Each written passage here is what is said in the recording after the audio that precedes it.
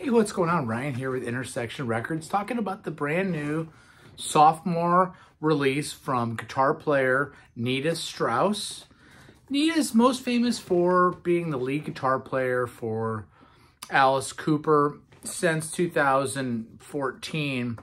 And she left briefly to play with Demi Lovato. She's back in Alice Cooper's band because he needed help and somebody had quit. She has her second release out, and this thing is very, very good. It's chock full of guests. It's over an hour long, which is a little bit long. I guess it would be my only criticism. This is from Sumerian Records. It's called The Call of the Void. Okay, there's the cover there. Let's see. Call of the Void. It's got 14 songs. Nita is 36. She was born December 7th, my birthday, of 1986. She's the first female guitarist to have her own signature guitar by Ibanez. Guitar World's rated her the #1 female guitar player in the world. She replaced Ornathi in Alice Cooper's band in 2014. She says that this album came kicking and screaming into the world, meaning what she means by that is it wasn't an easy birth where some songs come quick and easy. These took some time to write. Let's go through it track by track and talk about this record and rank it. Not that I have a right to rank art, but that's what I do here on my reviews. Summer Storm is the first song. It starts off with a little rain. And then it's just got some melodic lead playing. The drummer, I did some research to find out who the drummer was. I don't know who this drummer is, but he's amazing. I'm wondering if it's the same guy that plays with Alice Cooper, because that guy's amazing. Double bass kicking, syncopated, galloping guitars. Just an epic opener on this record.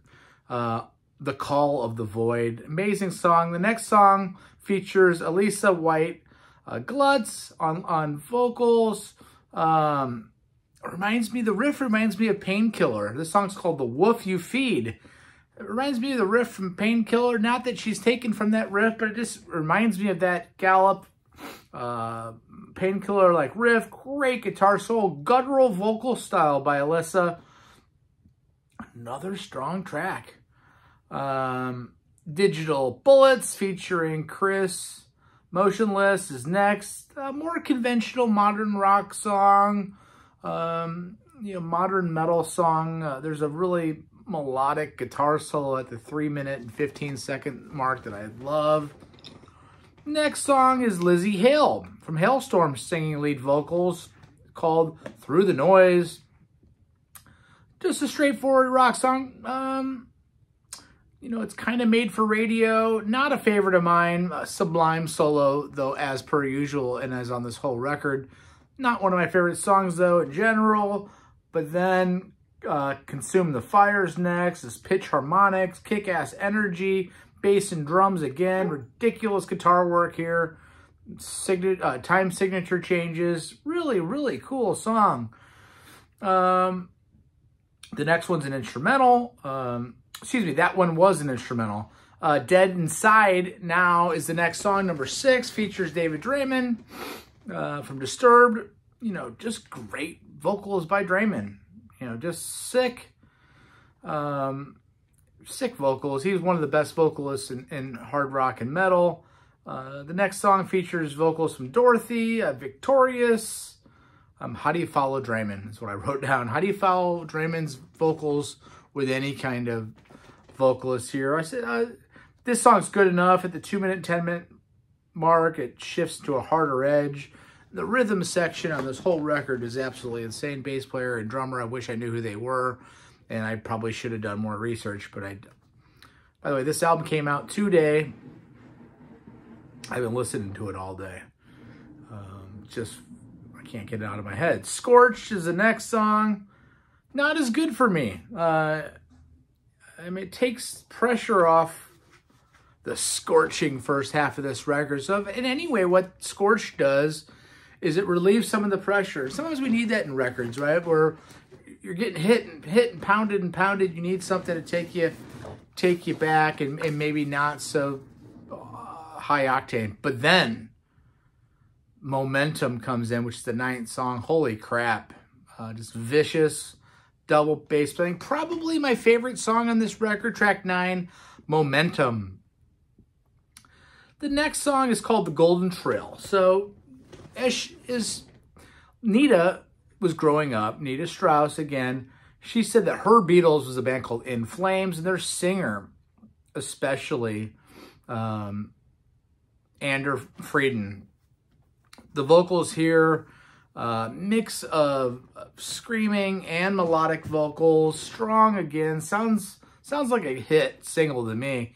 Again, Ander Frieden from In Flames on vocals here, one of the heroes of Nita Strauss. Winner Takes All is the next song, number 11. It features Alice Cooper, and frankly, you know, Victory Hates Company says solo kind of saves just an okay song. The Alice Cooper song that you expect to be kick butt is just okay for me.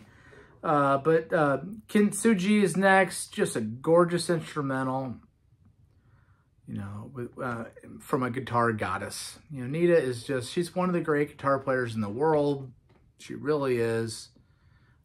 This thing is, you know, you could listen to this over and over again and hear little bits and little nooks and crannies that are going to blow you away. Check out this record. Again, The Call of the Void. The album finishes up with a song called Surfacing, featuring the great Marty Friedman. Marty Friedman is, you know, was a lead guitar player in Megadeth during their biggest records. You know, two of the best rock guitar players squaring off face to face, syncopated chops, crazy drum fills. Just an amazing way to end. If I have one complaint on this record is that maybe it's a little long. I like 45-minute albums. This is another half an hour plus. It's just long. And I'm going to give, here's my rating system. 5 is a classic, perfect. 4 is great. 3 is good. 2 is not good. 1 is terrible. This is a 4 1/4. This is one of the best records of the year so far. Starting out the second half of the year, I'm due for a first half of 2023 ranking so far for the year. Check out my channel. Subscribe if you like my content. We do shows every day. I love this new album from Nita Strauss. Again, The Call of the Void. See you later.